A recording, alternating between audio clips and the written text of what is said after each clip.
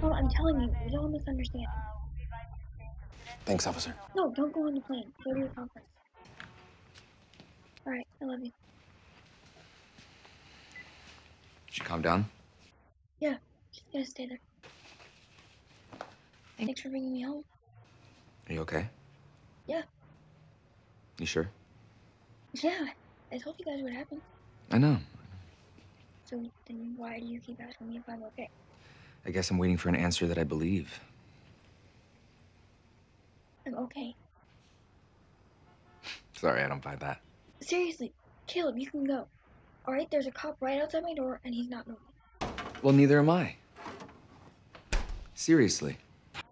What are you talking about? Hannah, the last time I left you in a room alone, AD took you. So I hate to break it to you, girl, but you're stuck with me. I really want to be left alone. Why? You have somewhere you need to be? No, you are a real pain in the ass. So are you. Excuse me? Hannah, you don't do dishes until they mold. You eat French fries in bed, cold. You don't gas up the car until it starts beeping. You won't admit that we're meant to spend the rest of our lives together. You send food back if the waiter breathes on it funny. And you know what? There's probably milk in that fridge that's older than me. What did you say? About the milk? No.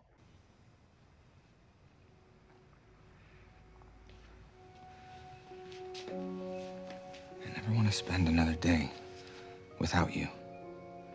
Ever. For the rest of my life. Like I said, you're a real pain in the ass.